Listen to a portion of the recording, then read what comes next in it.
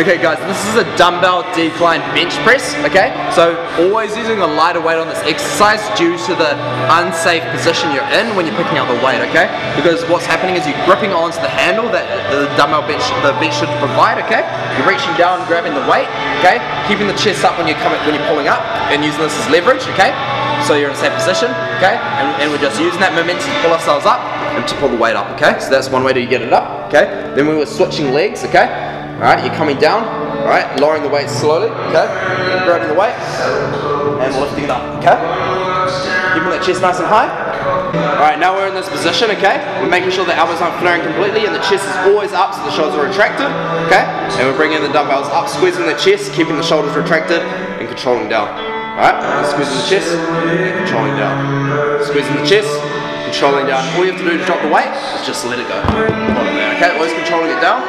And let go. So that guys is a dumbbell bench press decline.